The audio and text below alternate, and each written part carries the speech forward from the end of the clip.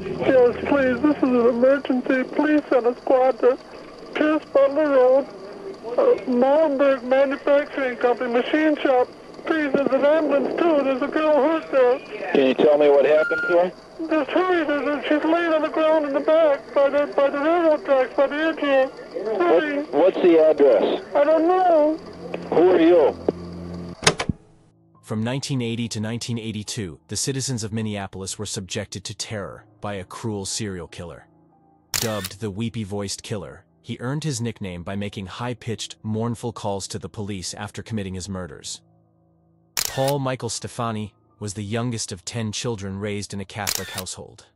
At the age of 3, his mother remarried, introducing him to a stepfather who was notorious for physically abusing his stepchildren, often resorting to throwing them down the stairs. Paul later married Beverly Leiter and had a daughter with her, but their marriage ended in divorce.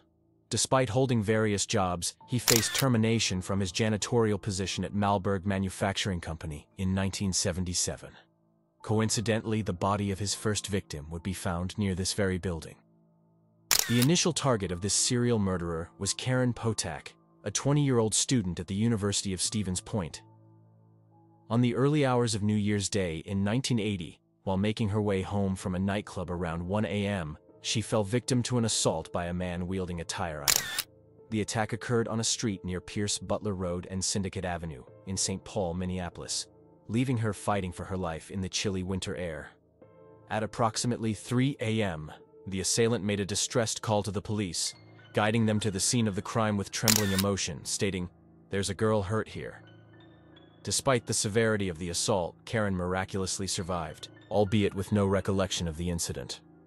Unfortunately, the subsequent victim would not share her fortune. Oh, you find me? I just stabbed somebody with an ice pick. I can't stop myself. I keep killing somebody. On June 3, 1981, 18-year-old Kimberly Compton was brutally murdered, stabbed with an ice pick, and strangled with a shoelace. Her lifeless body was stumbled upon by a group of teenage boys in a wooded area located north of Superior and Oneida Streets. Subsequent to Kimberly's tragic demise, law enforcement once more received a distressing phone call from her assailant. In a voice filled with anguish, he exclaimed, "God damn, will you find me? I just stabbed somebody with an ice pick. I can't stop myself. I keep killing somebody." 2 days later, he made another call, expressing, "I'll try not to kill anyone else." Don't talk, just listen. I'm sorry what I did to Compton. I couldn't help it. Don't know why I had to stab her. I am so upset about it. I keep getting drunk every night. I can't believe it. It's like a big dream. I can't think of being locked up. If I get locked up, I'll kill myself. I'd rather kill myself than get locked up. I'll try not to kill anybody else. On August 5, 1982, Barbara Simons, aged 40, met a tragic end, fatally stabbed with an ice pick. Her lifeless body was discovered by a newspaper carrier strolling along the Mississippi River near 29th Street. Once again, the perpetrator reached out to law enforcement, uttering, "Please don't talk. Just listen. I'm sorry I killed that girl. I stabbed her 40 times." Kimberly Compton was the first one over in St. Paul. Barbara was last seen at a local bar, where witnesses informed the police that she had accepted a ride home from a man described as approximately 40 years old, 6 feet tall, and weighing around 185 pounds. Fire emergency. Please don't talk, just listen. I'm sorry I killed that girl. I stabbed her 40 times. Kimberly Compton was the first one over St. Paul. I don't know what's the matter with me. I'm sick. I'm going to kill myself, I think. Where are you? I'm just going to... If somebody dies with a red shirt on, it's me. I killed both of you. I'm sorry. I'll never make it to heaven. Calm down. Calm. The last person to fall victim was Denise Williams, a 19-year-old sex worker from Minneapolis. Denise was soliciting on the streets when she encountered the still unidentified assailant. After negotiating a price for her services, Denise entered his vehicle, oblivious to the impending horror. As soon as the man diverted onto a dead-end street, Denise sensed trouble. Before she could even process the situation, the man attacked her with a screwdriver, stabbing her 15 times while she was confined to the passenger seat. Denise observed a glass bottle within reach and swiftly wielded it, shattering it across her assailant's face before making a desperate escape from the vehicle. Little did Denise realize at that moment, she had just narrowly survived an encounter with a serial killer, and this courageous act would ultimately lead to his capture. Following the failed attack, the assailant retreated to his residence before deciding to seek medical attention for the injuries sustained to his face. When he contacted the St. Paul Fire Department for assistance, authorities noticed striking similarities in his voice to that of the Weepy-Voiced Killer. This pivotal realization swiftly led to the identification of the culprit as 37-year-old Michael Stephani. Paul was convicted for the murder of Barbara Simons, but insufficient evidence prevented convictions for the other killings.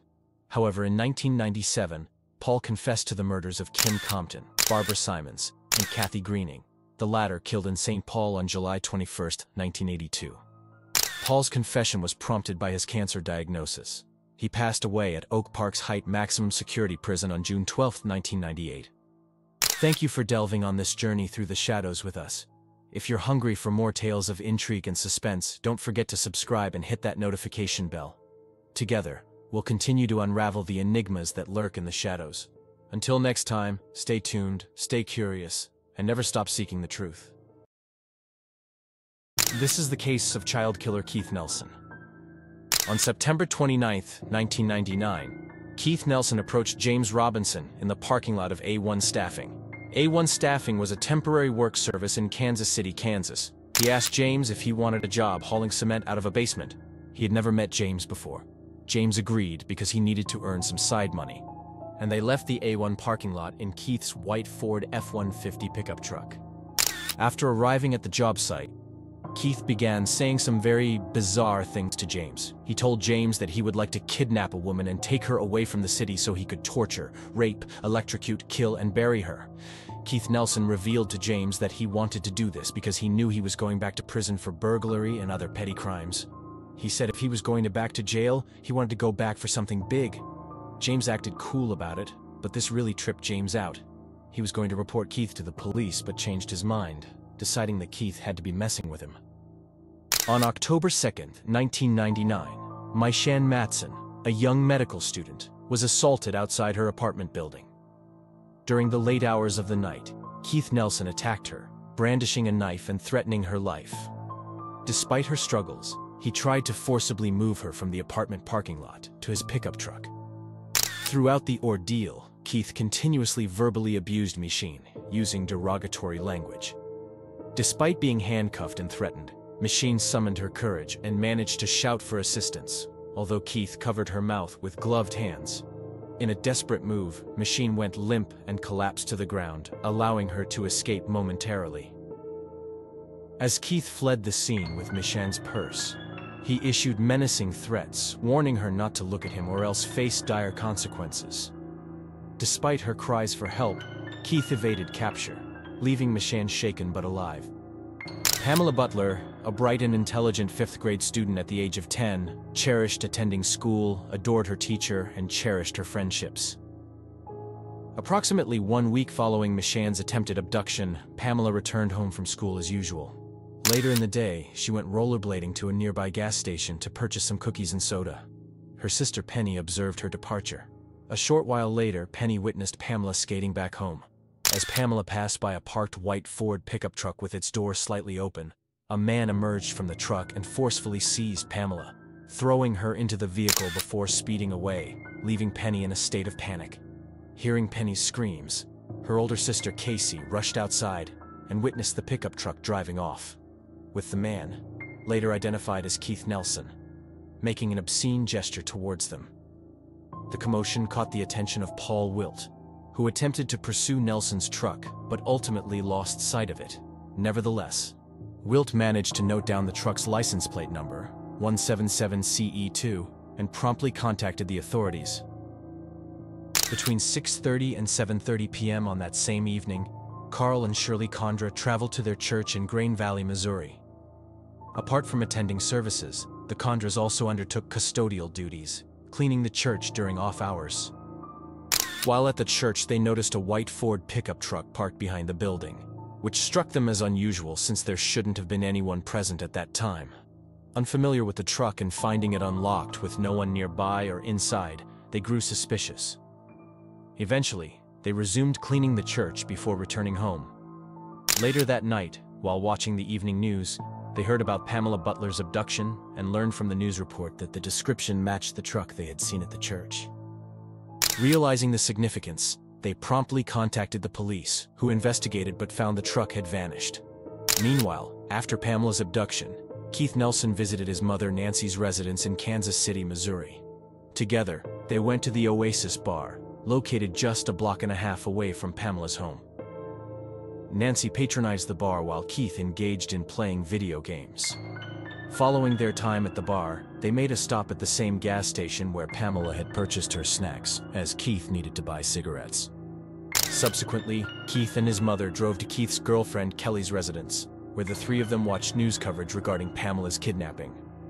According to Kelly, Keith displayed no signs of anxiety, remorse, grief, or any notable reaction to the news story. He appeared entirely composed. Later on, Keith and his mother returned home. At around 11 p.m., Patty Griffith, Nancy's neighbor, spotted Keith Nelson on the passenger side of the truck, wiping the dashboard. Periodically, Keith glanced up and down the street, checking for observers. By approximately 2 a.m., Keith drove off in his truck. Shortly afterward, he called for a cab to pick him up, being approximately 10 blocks away from his house. The dispatcher who handled the call recalled Keith's demeanor as very calm and even shared a joke, appearing to be in a good mood. Later that night, Patty was awoken by a noise and noticed Keith's truck was missing, and he was pacing in the yard. The following day, the police discovered his abandoned truck, completely cleaned out and left unlocked with the keys on the floorboard. Meanwhile, a massive manhunt had been initiated by the police to locate Keith Nelson and Pamela Butler. 2 days after the abduction, on Thursday, Lori Torres, a civilian employee of the Kansas City Police Department, went to the Santa Fe rail yards to deliver lunch to her husband. During her journey, she took a detour and spotted Keith under the 18th Street Bridge, recognizing him from police photos. Apparently, Keith had attempted to lower himself from the bridge, but fell and became immobile. Lori promptly alerted the police, who concluded that the only way to extract Keith was via helicopter. While awaiting the helicopter team, a crowd gathered, and someone from the crowd questioned Keith about the girl's whereabouts. Keith responded, stating he knew but refused to disclose at that moment. Later that day, Keith was formally charged with the kidnapping of Pamela Butler and refused to cooperate with authorities in locating her. The subsequent day, law enforcement officials searched the woods and fields east of the church in which the Condras pronounced seeing Keith Nelson's truck. There, they made a demanding finding. They determined Pamela Butler's white sports activities bra and her underclothes. Not lengthy after, they discovered the 10-year-old's nude, dead frame buried below a pile of brush, a twine become wrapped tightly around her throat, and post-mortem become conducted. The effects found out several scrapes, abrasions, and blunt pressure trauma to Pamela's mouth and head. She have been beaten. Her hymen have been torn close to the time of loss of life. Redness and infection have been found in her genital location, indicating she have been raped.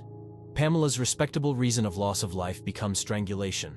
Her underclothes become dispatched to the FBI for evaluation, with semen inside the crotch area. This matched with Keith Nelson's DNA. While awaiting trial, Keith Nelson remained incarcerated without bail. His unfortunate cellmate, Edward Frazier, recounted disturbing conversations he had with Keith. Keith would openly discuss his dark fantasies of kidnapping and inflicting torment upon women. He expressed his desire to construct a cell specifically designed to imprison women, detailing his twisted plan to stalk a potential victim for a week, meticulously monitoring her every movement before eventually abducting her. Once captured, he intended to confine his victims to a cell furnished solely with cotton for them to lie on, denying them a bed and forbidding them from showering or even having access to toilet paper, leaving only a toilet as their sanitation option. Keith elaborated on his disturbing fantasies, expressing his intent to keep his victims restrained so he could subject them to his every whim. He callously described various positions and methods of sexual assault, emphasizing his desire to exert complete control over his victims. Ultimately, Keith callously revealed his intention to kill his victims once he had exhausted his sadistic desires. While he did not divulge the specifics of how he would carry out these murders to Edward, he did mention his plan to dispose of the bodies the old-fashioned way, hinting at dumping them in a river. Another unfortunate prisoner named Stephen, who had the cell was next door to Keith's cell, reported hearing disturbing sounds coming from Keith Nelson's cell in March of 2000 at about 3 a.m. Stephen heard a voice coming from Keith's cell.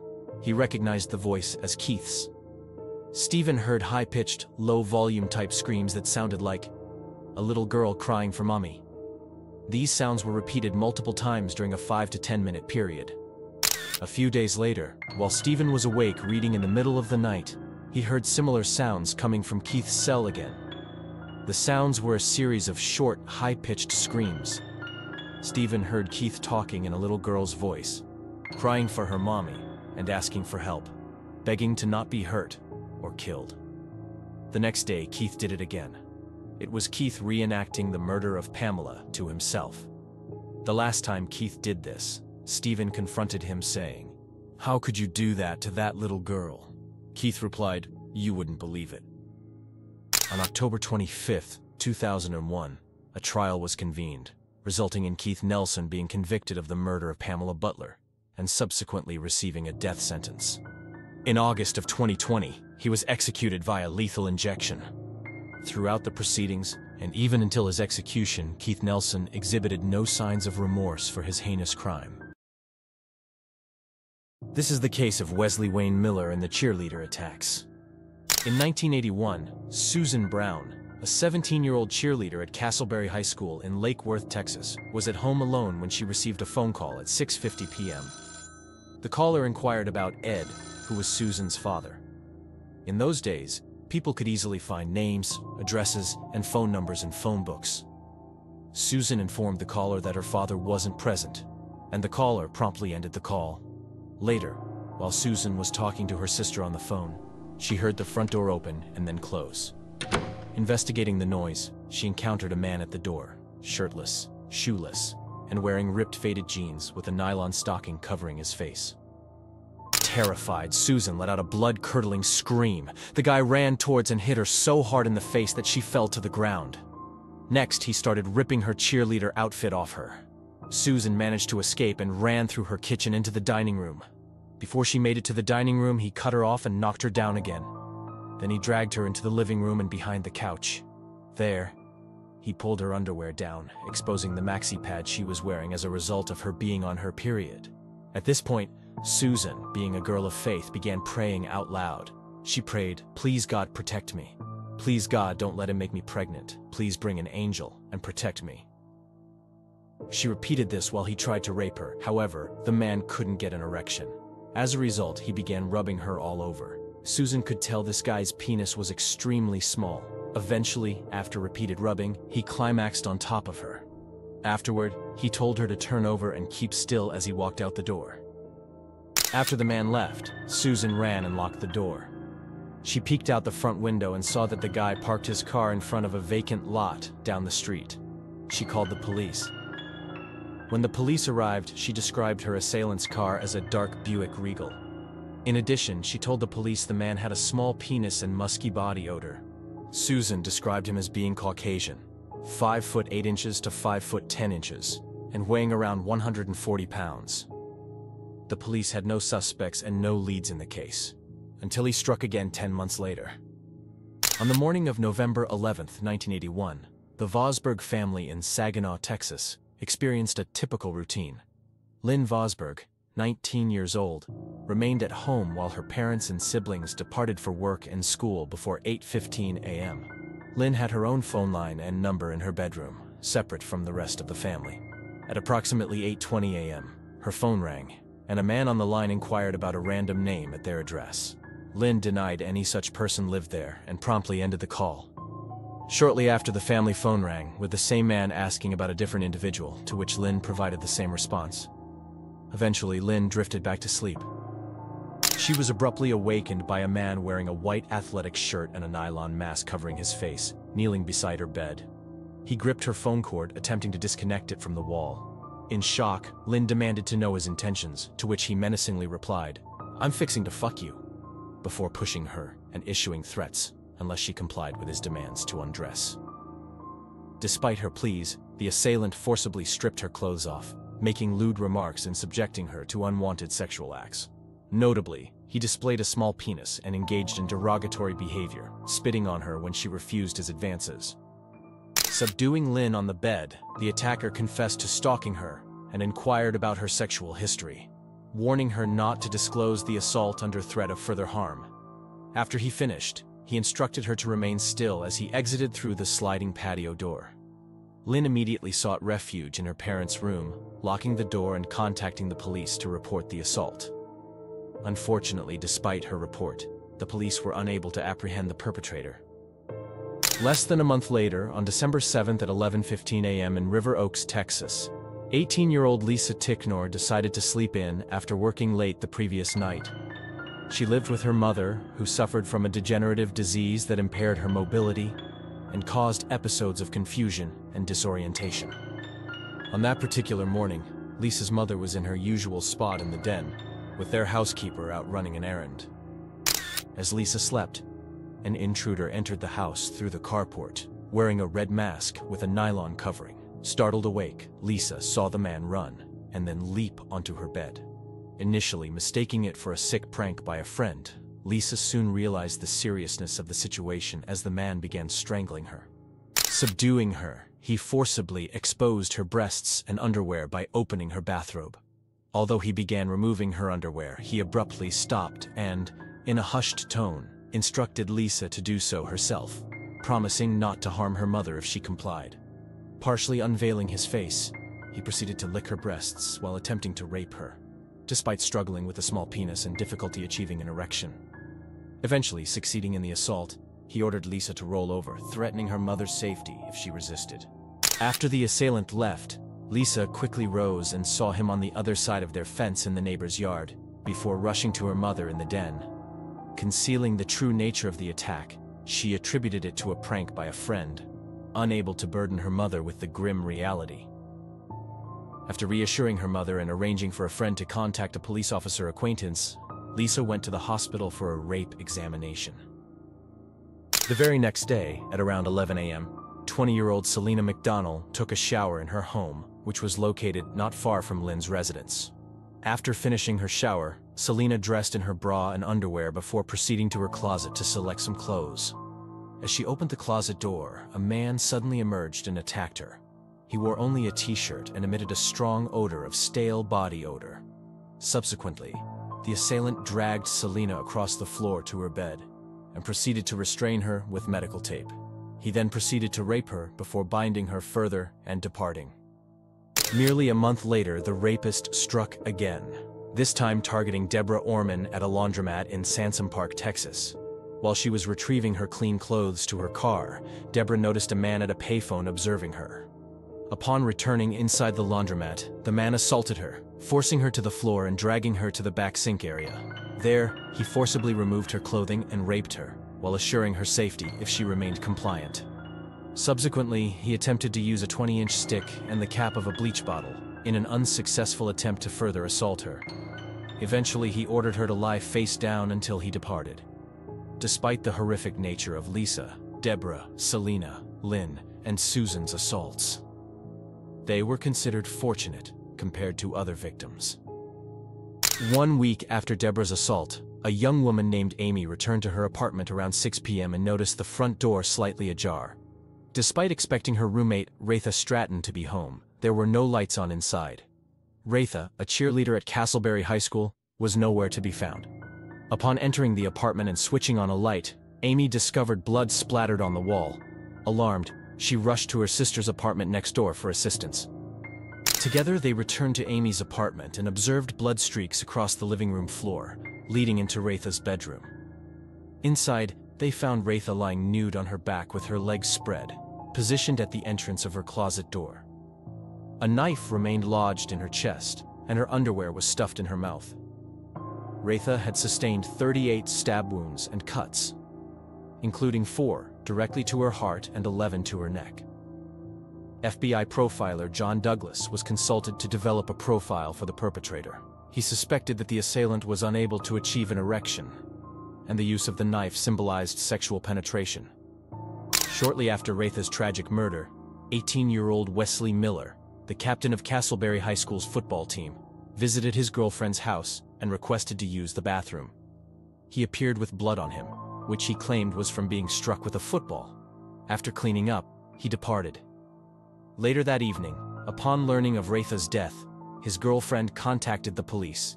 Authorities visited Wesley's residence and brought him in for questioning. Eventually, he admitted to going to Retha's house with the intention of engaging in sexual activity. Initially, he alleged that Retha initially consented, but then rebuffed him. In a fit of anger, he fatally stabbed her and concealed her body in the closet. Wesley Miller pleaded guilty to Retha Stratton's murder and received a 25-year prison sentence. Subsequently, he was civilly committed under the state's Sexually Violent Predator Program, ensuring his indefinite incarceration.